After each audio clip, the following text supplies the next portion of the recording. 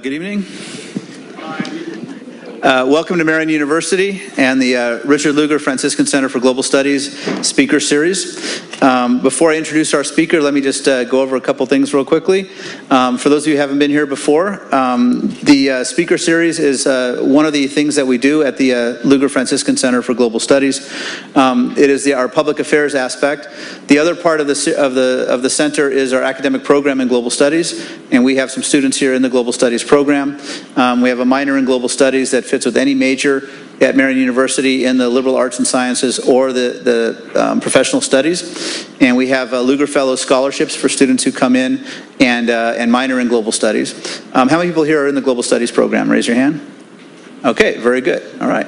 The program also includes a spring break trip to Washington, D.C., where we visit the Pentagon and the Indiana Senate and Congressional Delegation and the World Bank and other places, the State Department, things like that, and a foreign embassy. If anybody's interested in maybe your kids or grandkids are thinking about applying to Marian University or interested in global studies, studying abroad, learning foreign language, I'd be happy to talk to everybody at the reception. This is our second event this academic year in the speaker series, and hopefully you picked up the brochure outside, and there'll still be some outside during the reception. All of our events, as you know, are free and open to the public, and next month our event is with Professor Charles Strain of DePaul University, a religious studies professor, and he's co-author of a book on global migration and a just response, and that will be the topic in November. And then in December, former Senator Richard Lugar will give his annual Global Studies address here in this room. And then we also have some very exciting events next semester as well. Please take a look and please come to as many events as you'd like. Now, it's my real pleasure and honor to introduce our speaker for tonight. You may recognize former retired Major General James Spider Marks from television, from CNN, and I will tell you that on our way in here, he got a call from CNN asking if he was available, and he said, "No, I'm not, because I'm going to be here at Marian University." Got a better deal. So, got a better deal. So no CNN tonight. I'm very happy to say.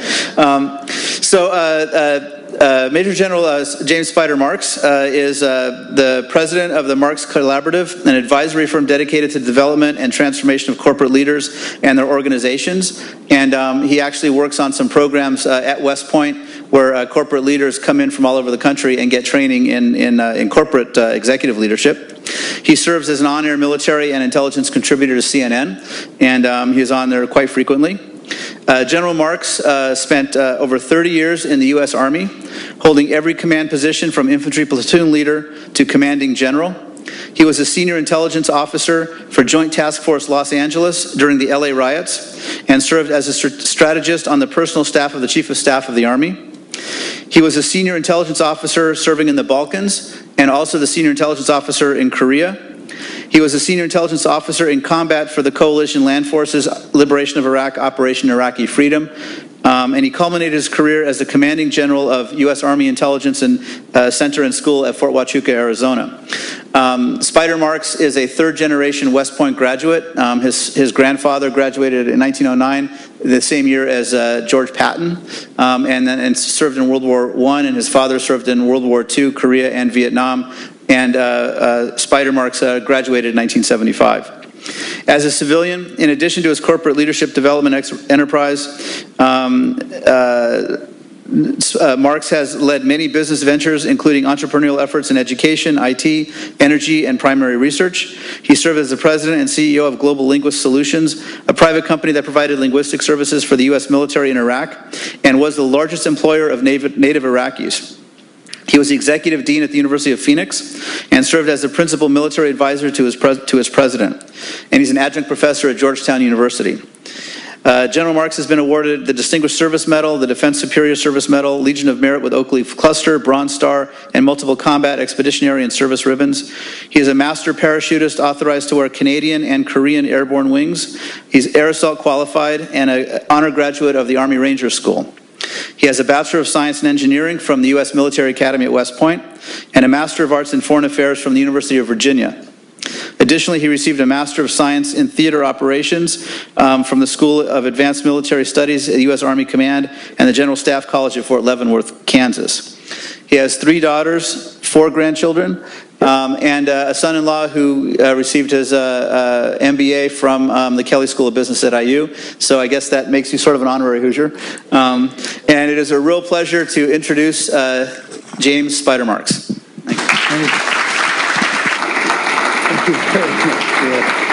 Thank you, everybody. My pleasure to be here. Am I working? Am I transmitting? Can everybody hear? All good to go? Great. Before we start, let's all kind of have a moment. I hope the thoughts and prayers are with the families in Las Vegas. That violent extremism that we just saw less than 24 or 36 hours ago is inexplicable in my mind. I've seen some horrible things in my life. That's kind of one of the worst. Can't make sense of it. I think over the course of time we all will. So I would hope that the best of humanity in all of us will come out. Reach out as best you can. Think about being a glad person. Think about being a good person. Think about being gracious. We've got enough crazy things going on. I spent my life as a soldier. If my language gets salty, I'll apologize in advance. I don't know that I'll correct myself. Maybe I'll be corrected if they're filming this, so if I say something really outrageous, it will be bleeped out. So I take no joy or pride in that. I'm a deep Catholic, so I can always go to a confessional booth and make up for that. Redemption is a good thing. So let me tell you, you know, I spent my life and again, Pierre, thank you very, very much for the intro. My dad was in the service, his dad was in the service, so it was a family business for over 100 years. And so we moved all over the world. I was born overseas, and I think at any one time we were in one place no more than maybe 2.5, 3 years. So my mom had a rule. When we moved into our quarters, our military housing, we could keep some of our boxes packed. And she'd say, because, you know, you're going to get settled, we'll hang pictures, it's going to be your place, it's going to be comfortable, but, you know, we'll let you keep some of your stuff in boxes because we're going to ship that stuff up again and make some buddies and we're leaving. So I spent my life doing that. Well, I subjected my kids to that as well. We lived overseas a bunch, 2 years, we're someplace. And what's great about having 3 daughters, and thank God they look like their mother, they're all very wonderfully beautiful, gifted kids, is that we never had any boy drama in our house because we would leave, you know? And if Ralph was interested in one of my daughters, we'd say, Ralph, sucks to be you because we're leaving. So that was a good deal. But we had boxes, and so the kids always had boxes. So around our house, you go into closets, you know, there are shoe boxes, and there's stuff in there, and there are other boxes with stuff. So again, as a guy who was raised by all women, surrounded by all women, I know where my place is in the world, and it's in a little tiny cubby off the master bedroom where I'm allowed to hang my suits. So I'm in this little cubby the other day, and there's a box. It's one of the, I hadn't seen this box before, but I remember a bunch of boxes around our house. So I'm opening this box, and I'm kind of shocked. I look in there, and there are 3 eggs and rolls of $100 bills with tape around them. And I thought, what the heck is this? I've never seen this before. So I go up to Marty. You know, Marty and I have been married forever. Marty was an Army brat as well, so she gets the deal. She grew up the same way. And so I said, hey, sweetheart, what's with this box? You know, I got these 3 eggs. And she goes, oh, well, the deal is, you know, you were in the Army forever and ever. You've been in corporate America now for a while. You give a lot of talks. You give a lot of speeches. You're in front of a lot of people all the time. And every time you gave a lousy speech, I'd put an egg in the box. I'm not feeling too bad. We've been married 40 plus years, and I've probably get, you know, I don't know, a ton of chats with soldiers, in combat, not in combat, doing stuff. I've been an executive dean of a college. So I'm thinking 3 eggs, that's not bad. That's not bad at all. She goes, oh, not so fast, not so fast. Every time I got a dozen, I sold them. That was the roll of money. So I know where my place is in life, folks. I'll try to make this quick. What I'd like to do is talk to you about, I was asked if I would talk to you about some of the current situations that we're confronting today This is a crowd, what I love about this crowd is this is an educated, informed, engaging crowd. So thank you I mean this sincerely, thank you very much for really contributing this evening. And I'd love this to be a conversation as well. If you have questions, I'd ask you to raise your hands. And I know there may be an issue with sound, but that's their issue. I can hear you perfectly well. I'll repeat the question or whatever. But if you have something that's on your mind, please raise your hand or just pop off. I'm used to being yelled at. I've been shot at too. So your comments may be, you may intend to inform or you may intend to give me a hard time. Either way, I'm okay with it, okay? But I'd like to walk you through a few things that I think about and I think we all should think about. And I don't know that I have any easy solutions or fulsome solutions because many of these problems are kind of intractable. I was then asked to talk about, well, if that's the world we're a part of, this is kind of a wonderful graphic, but if that's the world we're a part of, and it is, what can you do as leaders in your community? Whether you're emerging on your career or whether you've had a full career, you're still leaders in your community, in your family, in your church.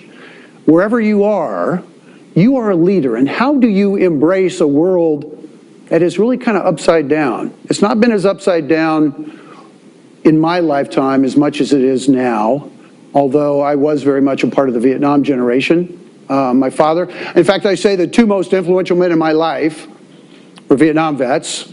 One was killed in Vietnam and one was severely wounded. So my dad was severely wounded, so we had Dad hanging around the house as a very senior guy for 6, 7, 8 months, getting himself back together physically. And my bride's dad was killed. So we're kind of a part of that. We're at this point where I've been talking to Pierre today in some detail. We're at a period where I would say that fundamentally America is a very civil place. We tend to be contributing to humanity in ways that are disproportionate to the rest of that globe, in my view. We really are international leaders, and we must maintain that leadership. But we're losing some of our civility, and I'm concerned about that.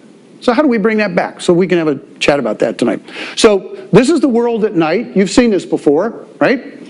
The thesis that I have about this is where there's darkness, there's movement to the light. And the only way you will stop movement from darkness to the light is if you put light where it's dark. Okay? Follow me? So look at some of the places on the map here. Essentially, there are what I call 7 regions of the world. Okay? You got the Far East. Japan is nothing but light. South Korea is nothing but light. But look at that little piece of dark above South Korea. It's North Korea. It's completely blacked out. So you've got the Far East over here. You've got which kind of comes down to the Straits of Malacca, just north of Australia. Then you have the subcontinent. Look at India. And then just north of India, you've got off to the north and the west, you've got Pakistan, pretty well lit up. And then beyond that, you've got Afghanistan, where we've been for 16 years. There's nothing but darkness there. So you've got the subcontinent, you've got the Far East, you've got the subcontinent. You've got sub-Saharan Africa. Sub-Saharan Africa. Essentially dark, except in South Africa. You got the Mideast and North Africa. Lots of pockets of light. There's the Nile River Valley, all lit up. And you got most of Iraq, which is dark, most of Syria, which is dark. Good swaths of the Mideast remain dark. You've got Europe, incredibly lit up, beautiful at night. It has its challenges. You got Latin America, again, pockets that define itself. And you have Russia. And if I've added those up, those are the seven regions of the world. So within those 7 regions, what we have is what I call a VUCA world. Is that an acronym that you guys have heard before? Have you heard of that? No. It's a term of art that the Army came up with back in 1989, 1990. What happened in 1989? Those guys I was talking with earlier, be quiet. What happened in 1989? The wall came down. Okay? It was brought down. It was a conscious effort. They crushed it. The wall came down. Communism suddenly was in question. And the world changed. And for an Army guy, my entire life, Vietnam, post-Vietnam had been structured around how are we going to confront in a battlefield, how will we engage with the Soviet military? And then a whole bunch of other conversations attendant to that. Most of the outcomes were not good. But we understood when we had the United States and the Soviet Union in this match of superpowers, what we had, ironically, was some incredible order to our world. There were rules that we followed, right? Because there was an existential threat that existed with the United States being a massive nuclear power and the Soviet Union being a massive nuclear power. And we knew that we could destroy the world multiple times over. If there was a miscalculation, we'd be through. Life as we know it, done. We'd start from ground zero again. Pockets would remain. Most of the dark pockets would remain. Were we going to get civilization growing out of those dark pockets? Maybe. I didn't want to test it, nor did you. So the United States and the Soviet Union agreed to have some conversations. They were called SALT talks, remember those? Strategic Arms Limitation talks that migrated into START, Strategic Threat Arms Reduction talks, etc. And we've done those. Those have gone through, the START talks have gone through 2011. President Obama had one with President Medvedev in Russia. So there's been a concerted effort between the United States and the Soviet Union and Russia, the Russian Federation, to try to lower the temperature in terms of a very, very volatile world.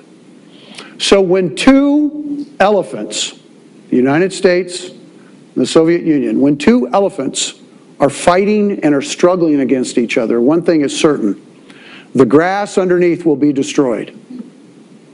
When those two elephants decide to make love, one thing is certain: the jungle will be destroyed. What's happened since 1989? There's a lot of jungle getting destroyed because the rules have changed. The rules have changed. The order has now disappeared. Ironic as it sounds, but the order has disappeared. I'm not looking for the halcyon days of the Soviet Union and the United States potentially going at it. But over the course of the last 25 plus years, this is the world we've ended up with, which is a volatile, uncertain, complex, and ambiguous world. It's what we called in the Army VUCA. You know, if you were to pull your phones out of your pocket right now, that's a complete demonstration of VUCA. During this time while we're chatting, 16 people will text you. 3 of them will be your daughters asking you to pick up diapers before you go home for the baby. Somebody will send you a note saying, hey, we're going to drink beer after that boring lecture. People are bombarding you as a matter of routine. Just as an example, your life is pretty complex right now. Yet you let others define how you establish your rhythm intellectually, physically. You do it all the time. Texting and driving. I don't want to say what I feel about people that text and drive. I'm certain we'd have to turn off the camera and I might end up going to jail. But I see at that. But here's somebody who is engaging in 2 incredibly disparate activities when you really need to be attending to both deeply. How many times have you responded to your bride and you've said, yes? The question is more complex than that, but you go, yes. That's the wrong answer. You know, you need to have a conversation. We're in a world that's incredibly complex. It's what I call studied ambiguity, and we need to study it as we go forward. So within these 7 regions of the world, what are the things that are, I would call those, what are those existential, I think, existential mega trends? What are they? I think essentially there are 4. One is the increased potential for conflict, the increased potential for instability. Those 2 are different. I can have a lot of instability and not have conflict. I would hope that I don't progress into conflict, but we've seen that the threshold has been decreased by quite a bit. Also, you have the loss, my concern is the loss of U.S. influence. And then the other one that I think is incredibly important, where we've been kind of touching upon it right now, it's the advancement of technology to facilitate our growth, our education, scientific discoveries, medicine, etc. And with this enhancement of IT, we have a concomitant enhancement of transparency. Because every time you pick up your phone and you turn it on, what are you doing? You are consenting to somebody monitoring your communications, right? I mean, you are. Whether you want to or not, you will. You are. Somebody is tracking what you're doing. You know you're my age. When I have a playlist, it's really kind of rudimentary, but it's a playlist. So when I work out, I'm listening to, what do you think I'm listening to? Graduated from college in the 70s. I'm listening to the Doobie Brothers, the Beatles. You got it. Nah, I'm not a Tom. God rest Tom Petty's soul. God rest his soul. No. Rolling Stones. So guess what else I get when I have a playlist like that? You get the random ads because I don't have Spotify Prime or whatever it's called. I go ahead and listen to the ads that are coming my way. So I get ads for hip replacements and Viagra. I'm doing okay. I don't need either. But everybody knows what I do, what you do, and who you're talking to. You know, it's phenomenal. And we're not surprised when all of a sudden we find out that Equifax has a hack, or you find out how many times have you in the last 6 years maybe have had to get new credit cards. I mean, what a pain. You know, you just walk back in going, my gosh, I'm laying my life out in front of you again and I got to get another card. If somebody has tested me and it was an intrusion, and they know where I buy gas and when I buy gas, and they test the system, and then they go buy a ticket to go to Dubrovnik or something. I'm not paying for their trip to Dubrovnik. So we've got a world where the IT enablers are phenomenal, but we acknowledge that we are vulnerable with that. We also acknowledge that we live behind a glass screen. When you're online, everything you're exposed. So what might happen? I think there might be an overreaction where people are going to start more aggressively dropping off the grid. They're just going to push those devices aside because it's gotten so intrusive. I think there might be a drop in the trash can type moment that's happening. I have 3 millennials. All of them are married. 2 of those are no longer on Facebook. It's just too intrusive. And they also, I mean, they're wonderful young ladies. You know, they got lives. They have babies. They don't care what their high school friend is doing at McDonald's, on Tuesday afternoon. Why do I care about her? It's just kind of silly. So they both have dropped off Facebook, which I think is a great decision on their part. I don't have a Facebook page. So we're increasingly seeing that IT will give us some immense capabilities and will give you, the individual, powers that nations didn't have 30 years ago. That's just amazing to me. The computing power in your hand and access in your hand allows you to engage financially, to publish on your own. You can blog, you can post, you can make stuff up. You can post it out there. It's either challenged or not challenged. There's no filter through which you must pass. There are no corrective bodies. Also, there are 5 domains of war: space, air, sea, land, and cyber. 4 of those are governed. There are laws, there are protocols. International bodies have agreed to rules when you operate in 4 of those, not cyber. And then when you look at the elements of power, these nations, these regions, these are state actors. At least we can identify them. Inside a lot of the light and the dark areas, you have non-state actors. And you have the proliferation of non-state actors, both for good and bad. Non-governmental organizations. They're establishing policy for us in places like Afghanistan.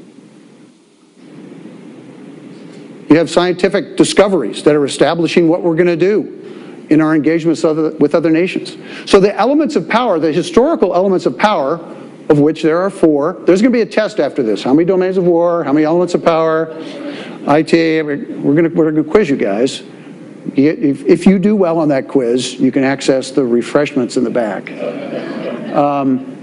But there are 4 elements of power: diplomatic, informational, military, and economic. I mean, that's how nations engage. There might be other offshoots of that.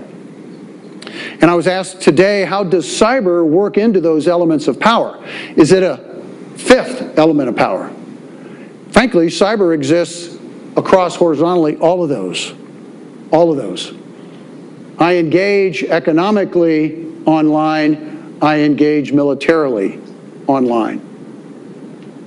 Let me talk about, so those are what I think are the 4 major trends. Increase for conflict, instability, IT, and whether U.S. influence is withering or is ascendant. I think it's under assault.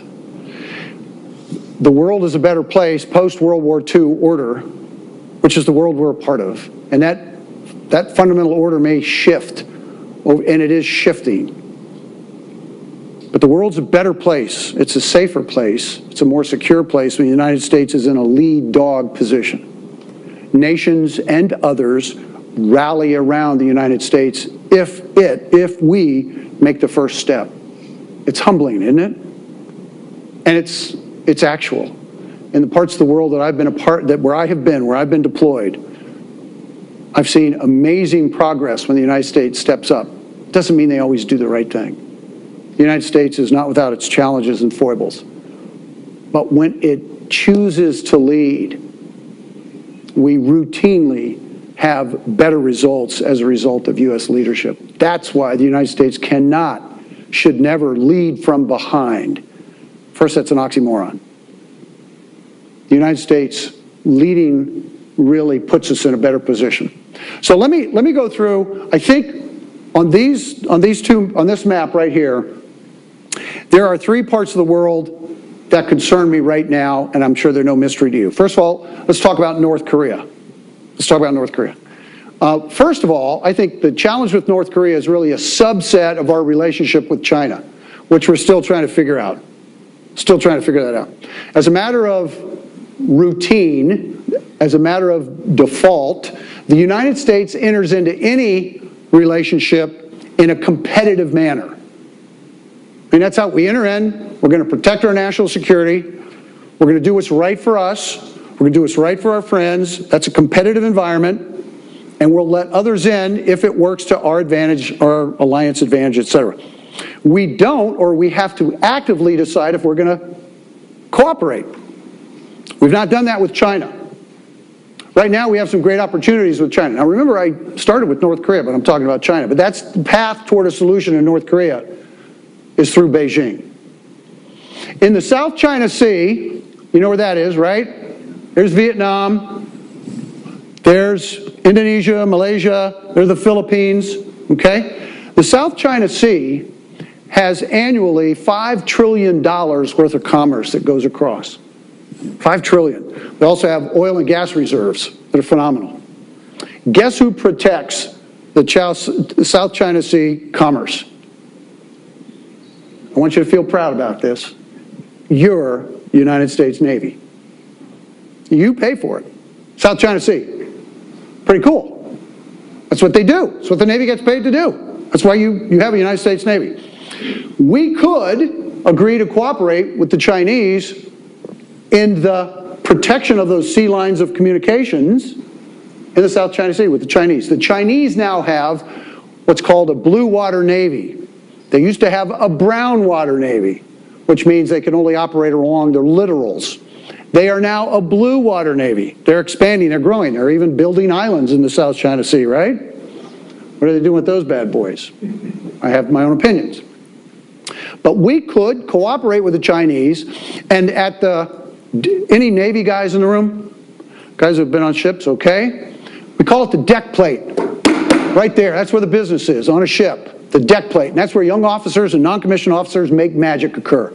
We could, at the deck plate level, have a relationship with Chinese at the deck plate level and figure out how we're going to do that.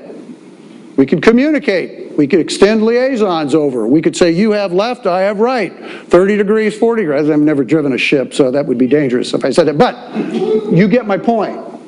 You get my point. We can do that. We should do that. The risks are low, but guess what we emerge from when we do that? Trust. We start to build trust. We have measurable success. We need to do that with the Chinese. If we can agree to start to create these areas beyond, now granted, we trade with the Chinese every year, how much? About $1 trillion a year. Trillion. So we have that element of power, economic element of power with the Chinese. There's trust engaged in that, but there are elements where we haven't. I've given you a suggestion where we could increase our trust. If we do that with the Chinese, we might be able to have a convergence in terms of what happens in North Korea in Pyongyang. That's the point. Okay? China will never stand for a democratic republic on the peninsula butted up against the Yalu River, its border with China. China doesn't want that. They're not going to stand for it. And we learned that lesson in 1950, right?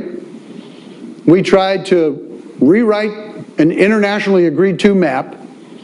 We were overcome, we were flush with victory, and we took it north of the 38th parallel, and then the Chinese entered the war, and it was catastrophic.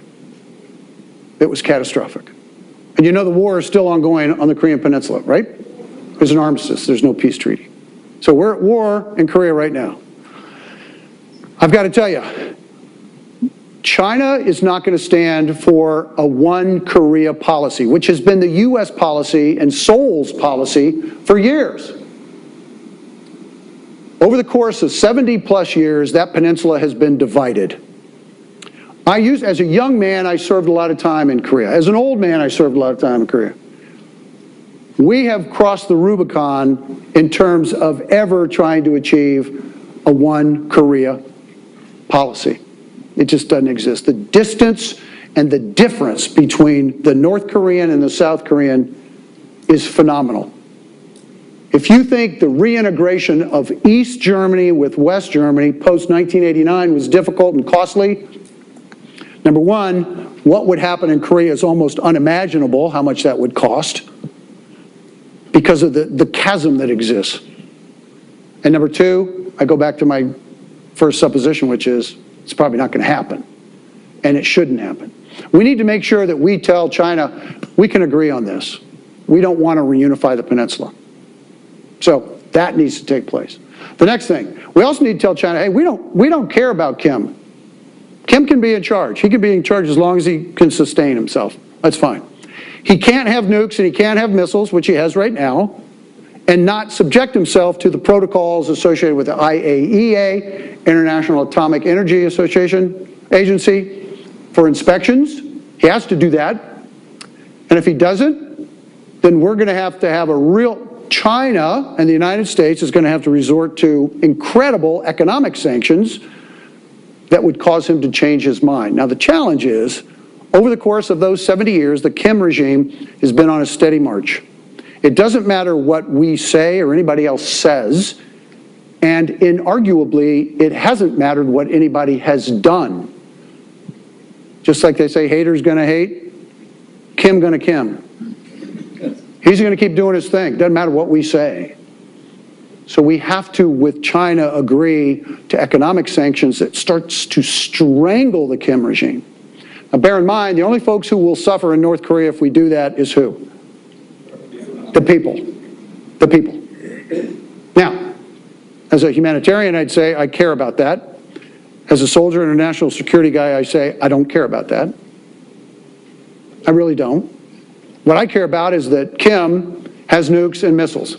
That's what I care about. Kim is homicidal, but he's not suicidal. So if he wants to keep killing his own people, have at it, man. Have at it. It's very hard to say, but have at it. Because I can't put that on my list of things I care about, because I can't do anything about that. Plus, if I did something about that, I didn't address problem number one, which is missiles and nukes. That's the thing I have to address. So we have to get the Kim regime in Pyongyang to agree there must be some form of mature approach toward your nuclear power. He can't afford to be petulant anymore. Those days are gone. You're now a nuclear power. The United States could acknowledge overtly and declare, North Korea, you're now a nuclear power. Congratulations, you've achieved what you wanted to achieve. Now you got to sign up, you got to be a signatory to the NPT, which they were, Non-Proliferation Treaty, which they were up until 2008. Then they walked away from it. Why? Because what happened in 2005? Their first nuke test. They had a successful nuke test. They said, hey, we're on our own now. We've got momentum. We don't have to pay attention to this NPT stuff. So they've walked away from it. So it needs to be enforceable. So minimally, we need to get them on board. And there are ways to do that. I've talked about economics. We really could put an economic blanket over North Korea. That's possible. China would have to agree to it. 90% of North Korea's trade is from, and largesse and charity, et cetera, comes from Beijing, 90%. China really could flick a switch and dry that up very quickly. We could also quarantine their ports. We could not let their airplanes fly, et cetera, et cetera. So we could do this and be very, very successful. The North Korean people would suffer greatly, and the Kim regime, which has a whole bunch of elites that live around him, would continue to protect him and keep him safe. So when Kim speaks, and he's vitriolic in his speech, he has essentially three audiences. One, he has the globe, the rest of the world, and we're all going to burn, and we're all fakes, and we're all phonies. The next audience is the people in North Korea. He's a deity, he's a patriot, and he's protecting their best interests. So he's a visionary, and they are messianic followers of Kim. And the third group are the elites, and the message to them is, hang with me. We're not crazy here. We're not trying to take over the world. I'm telling everybody else we're taking over the world, but you guys know I'm not taking over the world, right? But we want to maintain the lifestyle that we have here. We want to stay in power. You know, the largest inventory, it's a military term, the largest number of Mercedes-Benz in the world are in Pyongyang. I can't figure it out. So, the elites are doing well. Kim's doing well. He's a deity. Wonderful to be Kim. He just needs some things around him that measure and moderate his behavior. So we have diplomatic things we can do with North Korea too. The war is still ongoing. We could end the war. We could say, let's have a peace treaty. That makes me want to throw up in my mouth. I'm not in favor of that, but that might be a diplomatic move that we have to take. The United Nations would have to approve that. That's a United Nations theater of war, Korea is. But we could end the war. We could also recognize Pyongyang. We don't recognize Pyongyang. We do it through another party. So we could recognize them. That gives Kim some incentive as well. He wants legitimacy, and he's achieved legitimacy because he's crawled up onto the table that has the community of nations around it, and he's elbowed a bunch of people, and he's squat right in the middle of it, and he says, I've got nukes, you better pay attention to me. And I'm developing missiles, and I'm doing okay. So you better pay attention. We can say, yeah, you're right. Have a seat. Join the community of nations. We'll recognize you. You're now a big guy. Those are things we haven't tried yet. Secretary Tillerson is having direct communications with North Korea right now. We'll see how that goes. Again, I'm not sanguine that it will be a real positive outcome, but I'm also not sanguine that there's any solution vis-a-vis North Korea that is anything other than a half a loaf. There's no comprehensive solution. There's no fulsome answer that would make us all feel better. I think there has to be a lot. We are going to, I think ultimately, we are going to acknowledge North Korea as a nuclear power. Kim will remain in place. There will not be a war on the peninsula, I can guarantee you that. The devastation in Seoul would be catastrophic. That won't happen. We will do everything in our power to prevent that from happening. Economic, diplomatic efforts to alter the dynamic and the calculus is what's in place right now. I told the story earlier today when we lived in Seoul. One of my assignments, I went over there and I could take the whole family, so I took the whole family. We get off the airplane, the first place we go is we get, again, 3 daughters. At the time I had a 6th grader, a senior, and one going off to college. We were all issued protective masks. So I had a little baby 6th grader protective mask. You know, you open the front door, you got the hooks for your jackets. We had hooks for protective masks. Everybody's name underneath it. We put little marks underneath it, you know. Claire's mask was kind of little, you know. Her sister's masks were there. And we had to go through drills all the time. So my 29-year-old Claire, who was a 6th grader at the time, she can still go through all the procedures of masking. She was never in the military. She's pretty much an anal retentive young lady. But so that's North Korea. Any thoughts or any other? Yes, sir. Where does the childish play between Kim and our president fit into this? Yeah, well, Kim is a master at rhetoric. My view is what the president has said is not, our president has said, is not particularly helpful, but it's not relevant. In other words, why jump into this pool of vitriol and rhetoric when the North Koreans do that far better than anybody else? Our president didn't need to jump into it, but he did, so he's in there.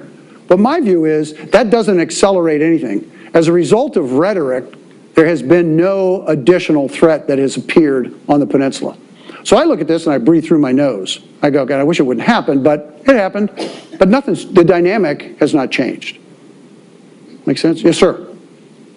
How many other North Koreans are sitting out there watching this to see what happens? And chase the nuclear entry process. And I'm sorry, what's the second part? And chase the nuclear entry process. In other words, how many people are going to use North Korea as a role model? You know, that's a really good question. North Korea has used others as role models. For example, Libya. What did Gaddafi do? After we invaded Iraq, what did Gaddafi do? That's right. He got rid of all of his chemicals. His entire enterprise just went away, put his hands up, and he said, come inspect me. I want to be a good guy. And then what happened? He got shot in the face. And what do we have in Libya? More ungoverned space. Ungoverned space. Nations don't necessarily have to be, Marx's view of the world, nations don't necessarily have to be on a nuclear path to achieve a level of assurance that they're not going to be threatened. You don't necessarily have to have a nuke and everybody pays attention to you, or everybody leaves you alone. And the transference of that technology, albeit it's in place in North Korea, those rat lines, as we call them, have been in place for decades. And those have been established for decades. So it's not an easy task to just simply somebody step up and say, I want to be a nuclear power and this is what's going to happen. I think there would be enough indicators. If that were to happen, enough dust would be kicked up, we'd be able to see it, we'd be able to interrupt it. That's my view of it. Your body language doesn't tell me I answered your question. You answered the question. I'm not sure that other people will agree with your answer. Yeah, well, again, the point is there are steps you got to go through. And you're right, that doesn't mean that the fact that somebody's going to detect or collect intelligence that would you could then discern what the next move is going to be and that this is a precursor to a nuclear capability isn't necessarily an impediment. I would say if that worked, North Korea would be where they are, would they? North Korea, yeah, that's exactly correct. We've had a policy of strategic patience with North Korea, and we've primarily been concerned with North Korea relative to its ground capability, which is the 4th largest military in the world. Huge, huge. Anything else on North Korea? Yeah, yes, sir. Or, yeah, what? I'm sorry, yeah. How does the new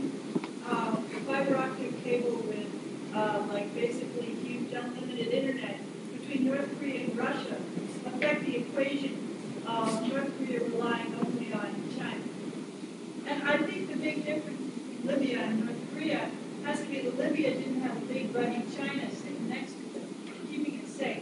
And I don't think too many countries do. But how does this new thing that we just heard about 2 days ago?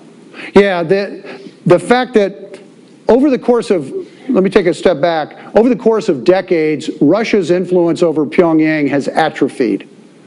Until recently. No, it's atrophied. Yeah, no, it's kind of become a null set.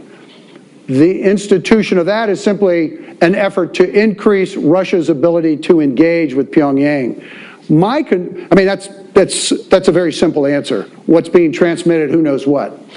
My view of that is, sadly, Putin has now, based on the dynamic that exists in North Korea specifically, can now become a global peacemaker, which it's the height of irony, isn't it? But I mean, he can be, because the United States is engaged, China's engaged. Who's that third party that's out there overwatching, can be unbiased, can provide a filter toward the communications among all those parties? Russia. Russia's a part of the discussion. You know, the six-party talks include Russia. But they've essentially been out of the picture. Now I think, sadly, they're back in it. Yeah, yes? If the TPP trade agreement, if that had gone forward, would that have given the United States increased leverage over China and thereby North Korea? I don't know. I don't know enough about the TTP, Trans-Pacific Partnership, TPP. I just simply don't. All I do know is that China, unabashedly, is a really good economic cheat. Intellectual property as a matter of routine is hijacked and stolen. They don't follow the rules. So fundamentally, what we have to be able to do, I think, with China is establish, again, some very narrowly defined opportunities for us to work together, whether it's someplace else to build trust or whether it's relative to North Korea. But again, bear in mind, China will always embrace the notion that there will be a buffer between South Korea and China that has a regime that allows Beijing an opportunity to exercise some control. And isn't Kim pretty brilliant? Kim doesn't have a succession plan, does he? Because he's killed all his potential successors. That makes it a little bit dangerous for us, not for him. Because Beijing right now has to kind of keep him in place. Let me move on. I would say the second thing, we've got North Korea, and that becomes one of those where North Korea is one of those that doesn't keep you up at night, but every morning you should check what's happening relative to North Korea. And we have a military that's, all the times I was there, what we did in Korea was, our mantra was fight tonight. So we literally were deployed in positions where we could engage.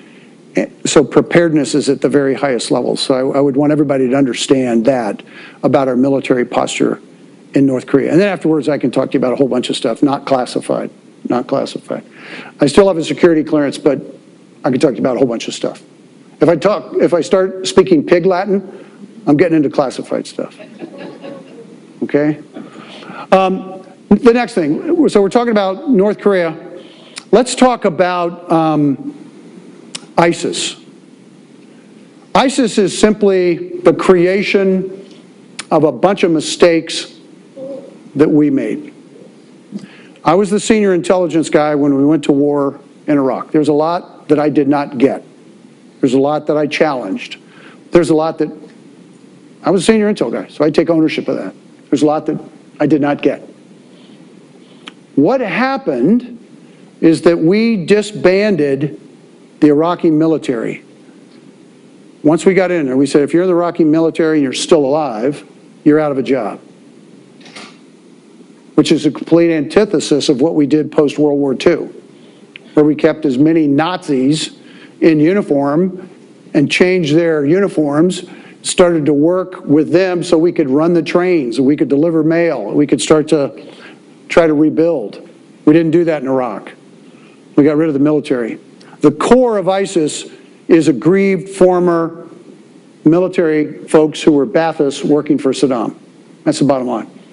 So when you look at ISIS, as a terrorist organization, it's a terrorist organization with some incredible capabilities for organization and deliverance of military capabilities. Yes, sir. If ISIS is mainly old Ba'ath officers, does that mean that most of ISIS brass, so to speak, is not an Islamic fundamentalist? They're just a hothead? No, because look how long that's been in place. The core, the guys that were making that makes the machinery run, were former Baathists. Would you repeat the question? The question was, if the core of ISIS is Baathists, are they really extremist Islamists, or are they just hotheads, I think is the term you used? It should be working, but if you go ahead. Hello? Yes, it does work. Oh, perfect. So push the button where it says push and hold it down when you're asking your question and then let go. Perfect. Last time it did. Push to talk. It's magical. Perfect. So, so my view is the core were Baathists, and over the course of time, they've embraced whatever ideology they've embraced. They have embraced. Yeah. Oh, yeah. Heck yeah. Yeah. So ISIS, my concern is ISIS, if what we have done successfully, the United States and some coalition partners have done quite successfully, is we've taken their geographic caliphate and we've kind of kept it in place. We've made it smaller. It still exists. But what has happened is that is only a piece of their caliphate. They now have what I would call is a virtual caliphate. It's a very cynical way to recruit online. I would also suggest to you the notion of a lone wolf. Scratch that from your lexicon. There's no such thing really as a lone wolf. I can go online and I can find a network. I can find a community of guys of folks who will inspire me. I may act alone, but I haven't really educated myself or trained myself alone. You're really a part of a larger organization. ISIS is an intergenerational fight. My grandchildren will be confronted with this threat when they're older. It will be something they'll be talking about. And I hope I'm dead wrong on that. But this is not dissimilar to our Cold War. It's very much what I call a continual state of conflict. Over the course of the next few decades, we're going to have folks in combat, friends and allies, and U.S. soldiers and Marines and service members going after those within this, what I call violent extremist groups, however they expose themselves. They will continue to present themselves as targets. Of the entire budget that the United States allocates to what's called CVE, Countering Violent Extremism, 98% of that bucket of money goes toward identifying, targeting, and slaughtering terrorists. I use the word slaughter because we rip them apart. 2% goes toward education, which gets upstream, hopefully convincing folks you don't want to jump in that bucket. Because I just told you what happens when you get in that bucket. It's a bad outcome for you. Now, you may be able to accomplish a few things that allow you to meet your maker a heck of a lot quicker. But if you get into that bucket, we're going to find you, we're going to get rid of you. What we need to do, and that's disproportionate in my mind, and I'm a guy who spent his life identifying targets to be broken. I think we need to get more money out of that bucket, decrease the amount of money we spend on execution of tasks, and get it upstream on education and training. We have to convince those that are vulnerable to this ideology, which is a form of extremism that I can't describe, that that's not really what you want to do. That's not what you want to do. But we're making it clear that if you choose that path, that's where you end up. You know what the IDF does, the Israeli Defense Force? Iranian kids that want to study in STEM, that want to be nuclear physicists, guess what happens to them? If they declare that and they start going to school, they're going to get shot in the head. I hope you're glad you heard me say that. These are the guys that are building nuclear weapons that want to wipe Israel off the face of the globe. When Israel's saying, we're not going to stand for that. I'm not trying to be flippant here. And that's not classified. But There's a bunch of darkness in that part of the world, and Israel has survived for over 4,000 years with everybody around it who wants to kill it, wants to wipe it off the face of the globe, and they've hung in there saying, no, no, no. And they've gone too far in many cases. In many cases, they've gone too far. They are survivors. So that's what happens. So we've got to be able to get upstream and say, guys, don't get into that bucket. Bad things happen when you get into that bucket. And let me explain to you what alternatives might look like. ISIS is existential. It can destroy the type of people we are. And when they put you in those circumstances, humanity better raise its head, but would also better be able to protect our families, our way of life, our democracy, what we hold dear, and not stand for that. But we can't allow ourselves to get into that bucket with them. The next thing I want to talk about, any questions on that? Any questions on that? Sir? Go ahead. Use your speaker. Use your speaker. Is there a difference between Al-Qaeda and ISIS? Yes, there is. Yeah, ISIS is an offshoot. ISIS is an offshoot. ISIS is going to be, there will be an ISIS version 2, and it's going to be called the successor ISIS or something. You know what I mean? Seriously. ISIS is simply conventional, is an organization that was spun out of,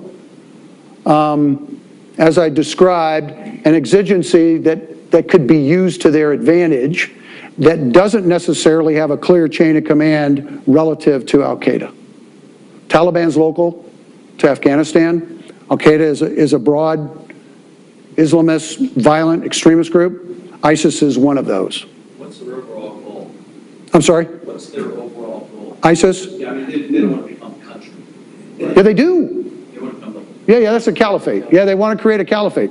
They want that entire thing to be under the rule of Islam. That. We don't want that. Yeah. So it's very aspirational, and they're having a tough go, which is great. But that is the no fooling result that they're looking for. Yes, sir. Their central command is having a tough go, but aren't they not dispersed? Use your mic. Use your mic. Yeah, make sure people behind you. Okay. Their central command may be centralized, but Oh, down here. Down below. wrong place. Okay, their central command may be centralized, but their advocates are dispersed throughout the world. So how do you address that, or how is it addressed? Yeah, well, that is their, well, what you do is law enforcement locally has to be able to identify what that looks like. There are pockets of followers that exist in every corner of the United States, as well as a whole bunch in Europe and elsewhere. I mean, wherever there's an inspiration, a pocket can grow up, and if there's a way that they can achieve some local success, they will attribute it straight back to ISIS, although the ISIS Baghdadi, who is really the acknowledged leader of ISIS, may be dead, may be alive. Apparently there was an audio tape that was just released attributed to him. Our intelligence community says no reason to believe it's not him. We thought we got him, and then the Russians thought they got him. The guy's got 9 lives. So it's an ideology that has more to do with something that's inspirational locally, and how can you build upon that where you are. And it truly is it's an ideology. Think of it, I hate to draw the comparison, but Christianity. Who's in charge of Christianity? A whole bunch of folks, right? I look to Rome, and I didn't always look to Rome. I'm a convert, because I married a Catholic, okay? So I'm a better Catholic than I think she is. Although I have a nephew who's a priest. It's pretty cool. So my point is, who inspires ISIS? Is it Baghdadi? Kind of not. It's the ideology of creating a caliphate and having the Quran as the book that guides what it is important to you and the type of life you want to live. And so everything you do is repugnant to those that are following it. You are all targets. And there's no discussion. It doesn't matter what you do. It doesn't matter what you do. Again, you're talking to a guy who's who spent his life digging wells for them, building schools for them, cleaning their teeth, building hospitals, laying down roads, creating markets, and they want to kill me. And they've been successful at, sadly, killing Americans who do that and try to create safe havens for that to take place. Spider? Yes. I like the appeal of the moving some money out of blowing people up in a bad basket through education, but practically help me understand how that works. What's the message, what's the delivery mode, and what's its efficacy? Because it seems like someone that's open to that is probably hard to reach and hard to convince. No, you're right. The efficacy is always difficult when you're talking about stroking a check by the U.S. government and putting it against some programmatic and how you know whether you're achieving that level of success. Because it could be a real negative. It could be a discussion about how it could be a really bad discussion. Like wasteful government spending. Well, it's wasteful government spending, and then against what criteria? How many people have we converted? I don't know. I don't know. We want to convert them from going down that path. We want to keep them from going down this path. I think that's why I think it's intergenerational. I don't know that there is no immediate measurement that would give us a sense of comfort. What has given us a sense of comfort is the physical caliphate, which we've been able to shrink over the course of years. And then we just have to hold that. But it's sitting in a place, part of the world that is on the verge of being balkanized. Kurdistan just had a vote. There may be an independent Kurdistan out of Iraq. Syria will be balkanized, it most certainly will. Post-Assad, whatever that looks like, but Syria is going to be cut apart. Russia will have a big presence in there. So I don't know.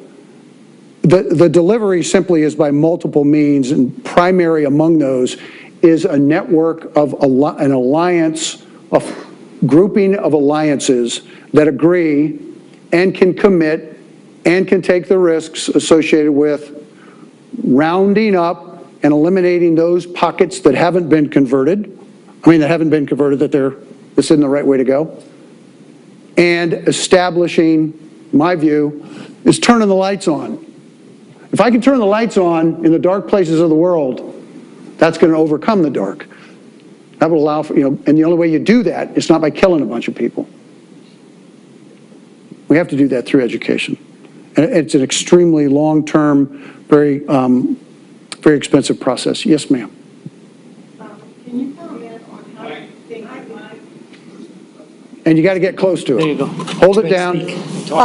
Can you respond to how the new cybersecurity facility in Riyadh, Saudi Arabia, that was just started a few months ago, what role they could play in dealing with the all the cyber marketing that ISIS is doing, and at what level can we really trust them to give us the true intelligence?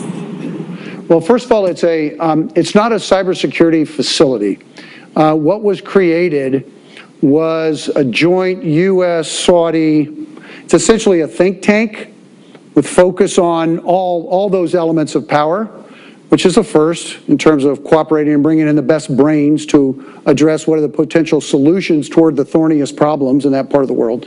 So don't think of that as an NSA-like facility that's doing collection and doing processing and then has a bunch of secrets that are going elsewhere. It's more a think tank. The bigger concern that I have relative to Saudi Arabia is the House of Saud is very vulnerable. Very vulnerable. That's not necessarily a bad thing. But immediate and cataclysmic change can be very, very dangerous. I think we all would agree on that. So what does Saudi Arabia look like post-Saud, the House of Saud? And so there are a lot of freedoms and opportunities that don't exist now that will be very broadly available. I just used a small example of women can now drive cars in Saudi Arabia.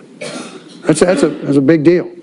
How many more of those will be in place, instituted? And look, what was the example? Perestroika, right? What happens is we started changing our relationship with the former Soviet Union is Soviet Union collapsed. They started dropping down some of their own barriers and some of their own prohibitions. It collapsed. It collapsed. That could happen in Saudi Arabia. It might be a longer time period, but it could happen. Yes. I'd like to ask a question going back to thinking about ISIS, and it's probably just crying over spilled milk. But from the first time I heard news reports about ISIS, I was saying, that's the most dangerous thing in the world today. Who is responding? Why did it take us, it seems to me, years before we ever really responded? That's a question that you would have to, that's not a military guy's response. That's a former administration's response. And I think the initial response was tepid. It's tepid. There was so much more we could do and galvanize partners to assist. Do you know everybody know what a sortie is? That's an aircraft that's going to do a mission and comes back. That's a sortie. If it drops ordnance in two different places, it's still a sortie. It's a pilot or kind of a thing. When we started our campaign against ISIS, we had maximum about 6 sorties a day. That's it. Remember what happened in 1999? We went to war against Serbia. Remember Milosevic? We had an air campaign. I was on the ground in the Balkans when all that happened.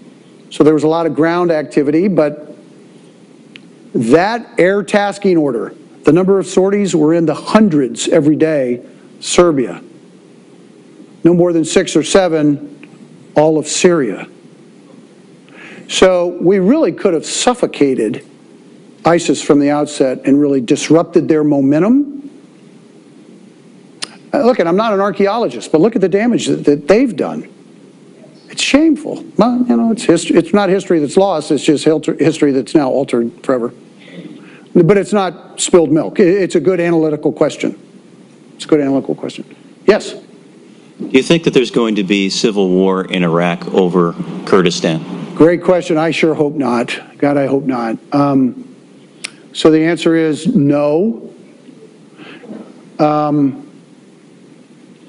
Primarily because I think Iraq understands that there is, this is not a new discussion. This is a discussion that's been in place forever. Part of the challenge is it's not just the identity of being a Kurd, but it's also oil. Lots of money. And the Kurds would have that, and they'd have all those trading rights, and they, you know, all of a sudden, and the rest of Iraq is atrophying economically.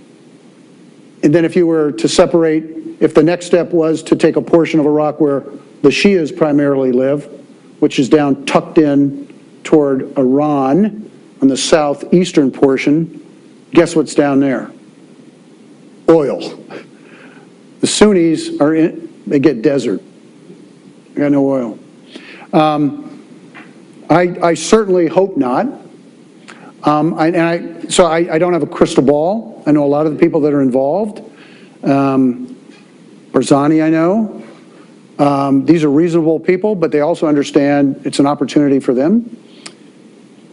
I hope there's a peaceful solution. I would ask the same question about Spain. Catalonia, yeah, I don't know. Yes, yes, ma'am. That's your mom, Pierre. Yes, ma'am. Yeah. Throw her a bone here, guys. Thank you. Push to talk. And you got to hold it. Oh, okay, I have one. Okay. I have a couple of questions. No, one question. All right. One question. Okay. I grew up in Egypt when I saw the rise of the Brotherhood, the Muslim Brotherhood, and how they were able to gain the vote of the people. At the same time, I'm very interested in what happened to the Arab Spring, which happened in Tunisia and then was squashed. But maybe this is where we should work with the people, tend them to really revolt by themselves, even though it poorly. Yes, ma'am. Great question. I got to tell you, the Arab Spring turned into an Arab nightmare. It really wasn't a spring. The only place it was successful was where it was First, it germinated from Tunisia, and they've achieved a level of success. It has spun out of control elsewhere. That's, I got to tell you, I'm not here to tell you that I think the only way that that's going to be successful, any type of an uprising has to have a catalyst. Far too often, that catalyst doesn't include a description of what success looks like and the pathway to success. So you have this emotional outburst, and it just doesn't go anywhere. Doesn't go anywhere. It's not viable. There aren't specific objectives. What happened in Tunisia was unique. And I think where you have the catalyst for a change is there has to be an acknowledgement on the part of those in power, those that have in governance, that the change, that there's legitimacy to the people's complaint. How often do you see that in parts of the world where there is a routine, kind of an imposition on the people? Doesn't happen very often. People kind of like what they're looking. I mean, look at Syria. It's disgusting what has occurred in Syria. And Assad still exists. He's more powerful now than he was because he's killed so many of his people. The number one export in Syria is its people.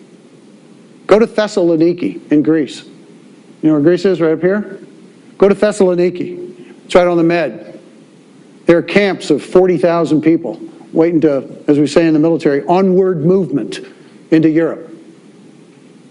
What a breeding ground for terrorism, for challenges, for economic issues that are going to occur. Yes, sir. You haven't mentioned Iran. Yeah, Iran is a major concern, but our relationship with Iran is more than simply the Joint Comprehensive Plan of Action. It's what's called the JICPOA. It's an acronym. That's part of the test. That's the nuke deal. That's what's called the nuke deal, okay? So it's more than that. Our relationship with Iran has always been troubled in the last 40 years. My brother-in-law is Iranian, married to my bride's sister. He goes back to Tehran as a matter of routine. The sad part about Tehran is that the people of Iran want to advance and move forward, yet the mullahs are holding them back, and the Revolutionary Guard is imposing restrictions on that. That's a real shame. That's where you would think maybe there'd be an opportunity for some type of a revolution. Well, they had one back in '79, and it went the other way, right? Do you know, my brother-in-law, who's been back goes to Tehran routinely, his dad lives there. He said it's not unusual to walk down the street in Tehran and you see women that are walking down the street with bandages across their noses because they want you to think they had a nose job. They want to be more Western. They want to be more attractive. They want to be more engaged. You're kidding me, really? Very odd. Very odd. Sir, what are 3 and 4? Say again? What are 3 and 4? Korea and ISIS, what's 3 and, you said there were 4? I was going to talk about 3. Okay. I can talk about 98. I don't want to do that. I don't want to do that. This is a record for this slide. You guys are setting a record on this slide. The third I would talk about is the EU. My big concern about the EU is Merkel she won her election, but she's being challenged by what I would call the alt-right. Macron, I think, thank goodness, won the election in France. Marine Le Pen would not have been good for France. But the number one concern remains safety, security. I have a very good friend of mine whose bride is a flight attendant for United Airlines. And she has been with United Airlines forever. It's a guy my age, great guy. So she gets the overseas trips. She's about to retire, so she chooses when and where she wants to travel. So every Friday she flies to Rome, and she flies back on Monday. She takes her hubby, Pretty good deal. So I called him up. I said, what'd you have for dinner on Friday night? Where'd you go? You know, I went to the local Italian restaurant around the corner in Vienna, Virginia.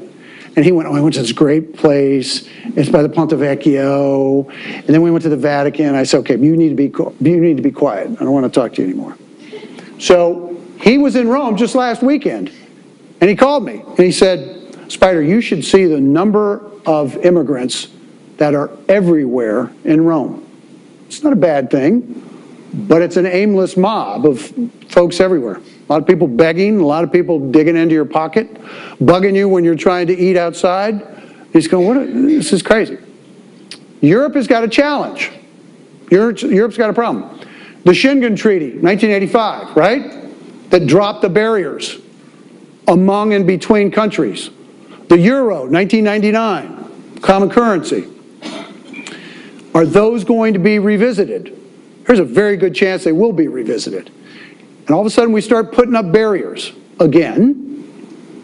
And there's legitimacy to having a barrier to make it a little more difficult for people to travel. You can travel from the Bosporus, all the way to Calais and nobody checks your ID. You are kidding me. That's the world we're in. That's the Europe we've created. Okay? That's wonderful. It's open. It's great. It's transparent.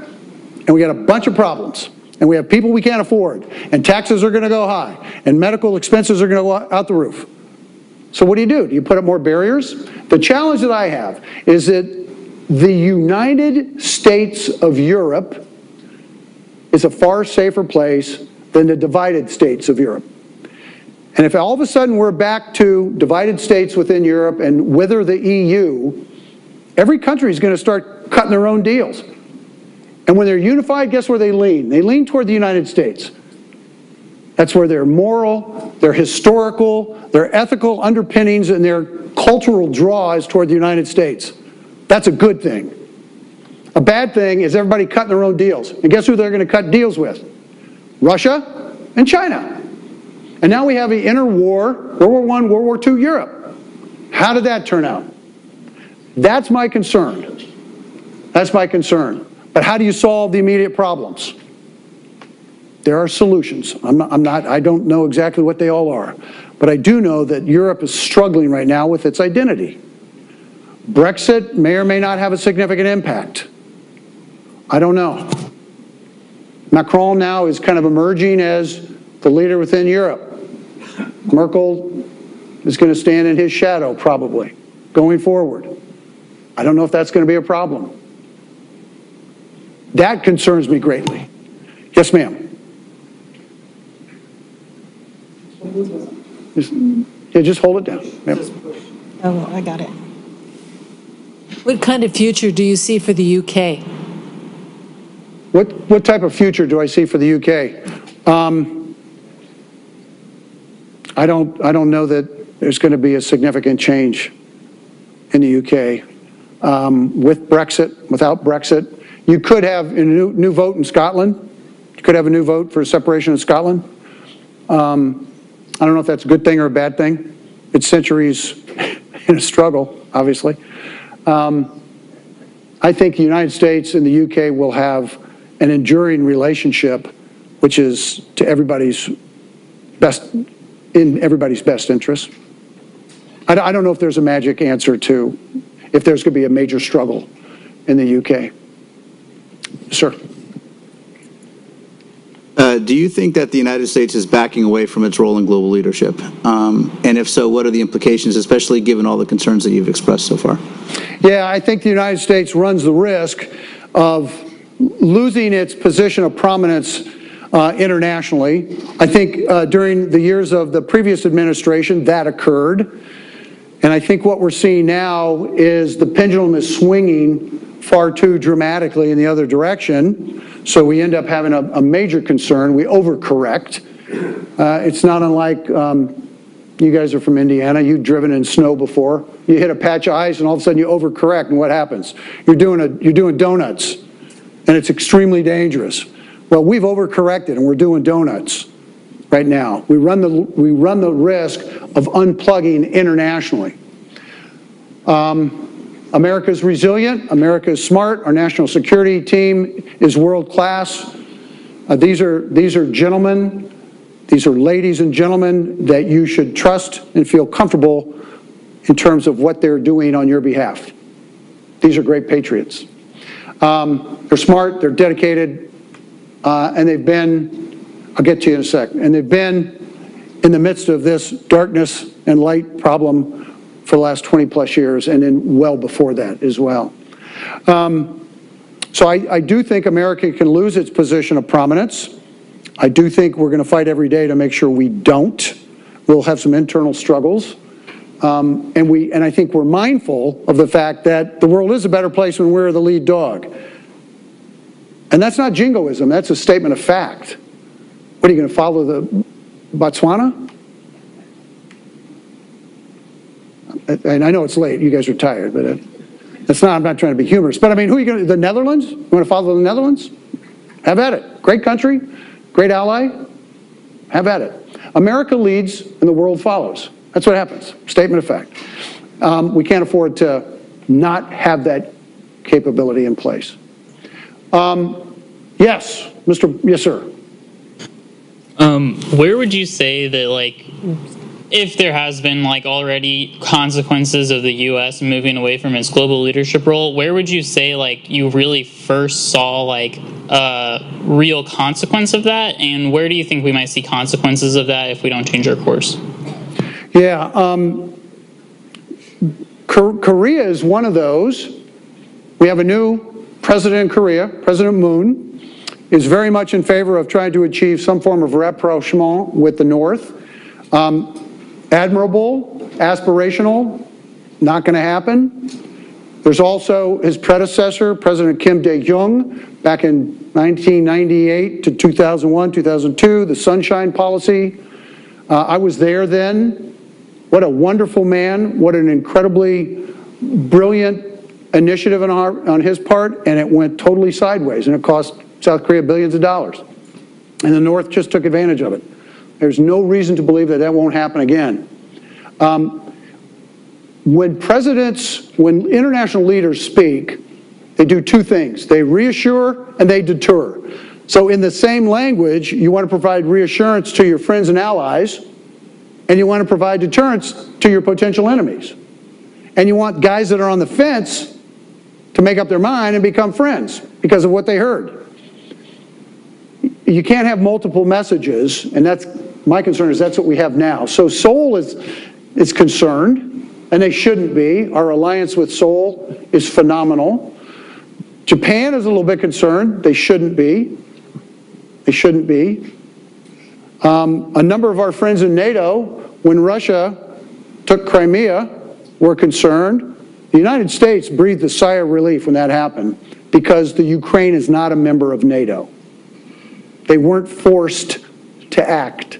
They could allow it to occur. So in the past 8 months, I would say the primary challenge that we've had has been in that part of the world. Let me move. I've also been asked, and I don't have to do this, but let me talk to you about, so what do you do in this type of world? My mom was from West Texas. Great lady. I have no clue whether I'm on time or off time, but if there's beer out there, it'll be a good thing. But Probably like 5 minutes. My mom was from West Texas. Wonderful, wonderful gal.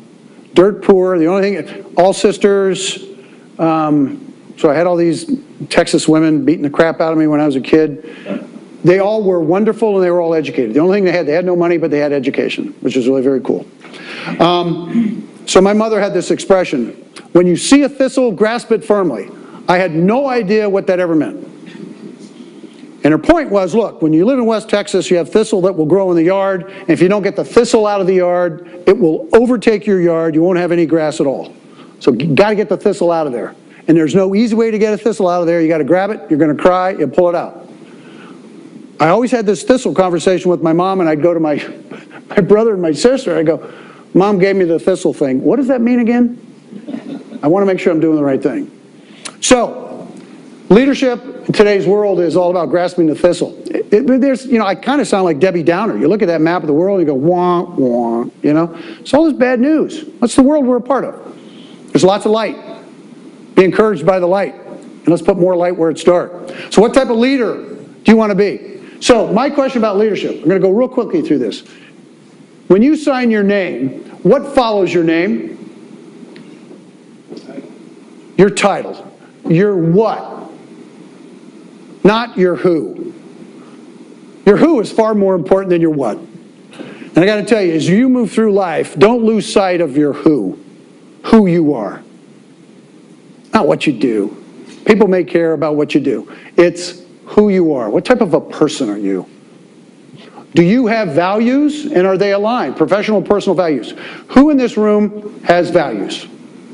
Every hand should go up. Okay? I'm going to ask on a couple of folks. What are your values?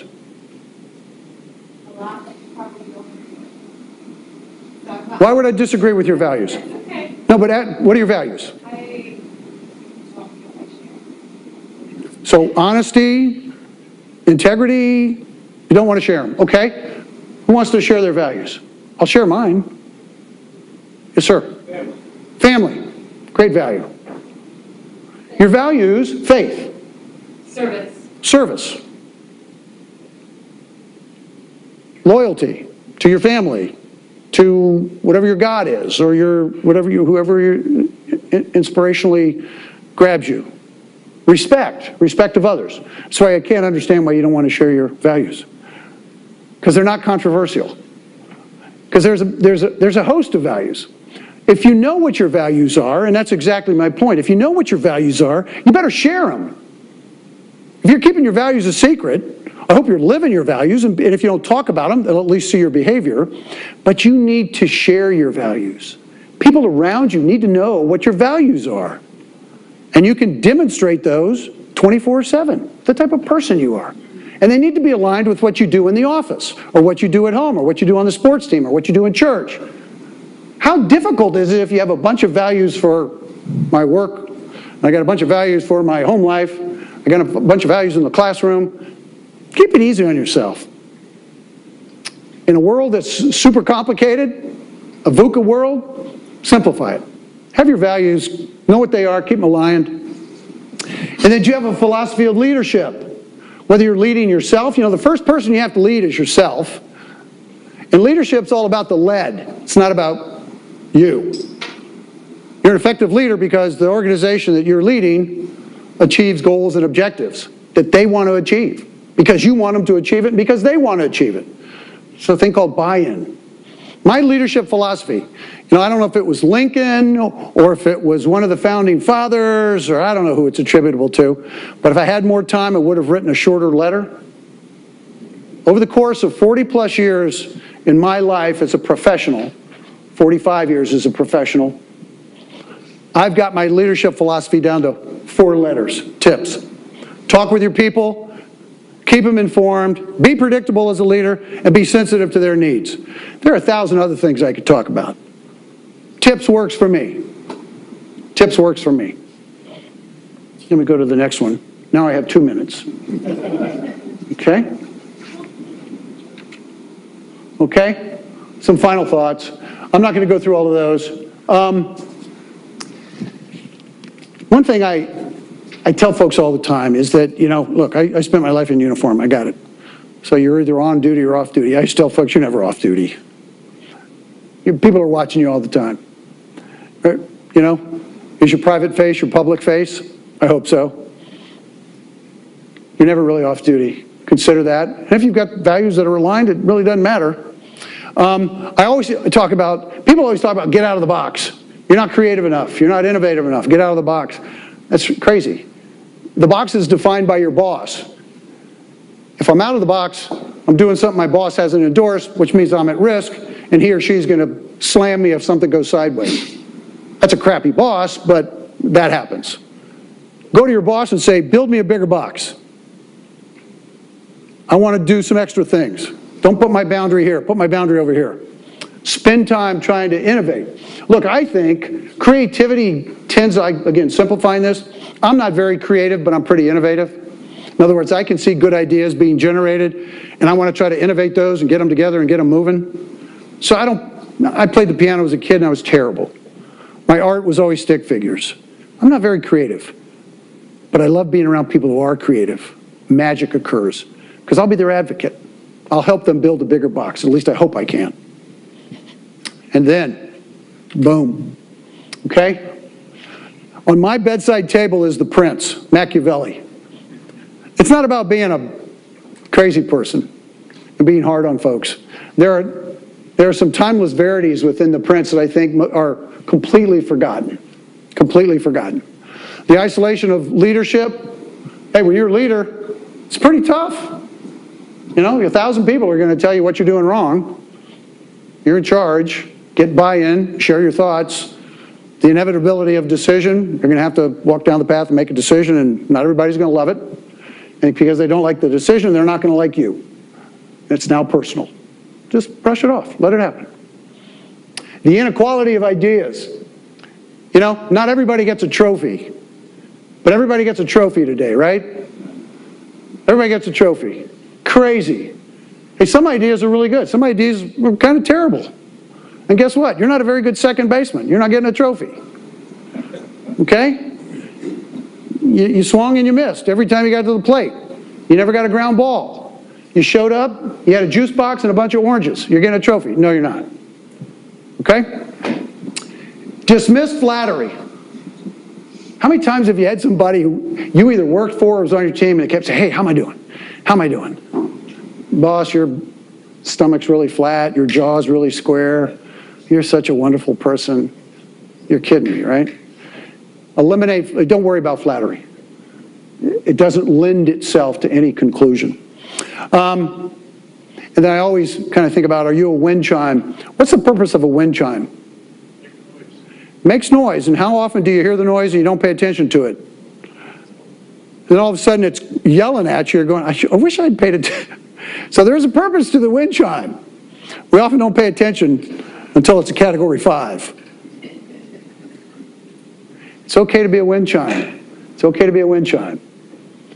Don't be the wind chime that is routinely chirping or chatting and nobody, you know what I mean?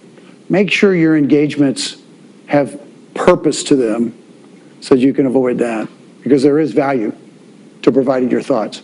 Folks, you've been very, very gracious with your time, and I want to tell you how much I really, really appreciate it. Thank you so much for coming tonight. Thank you.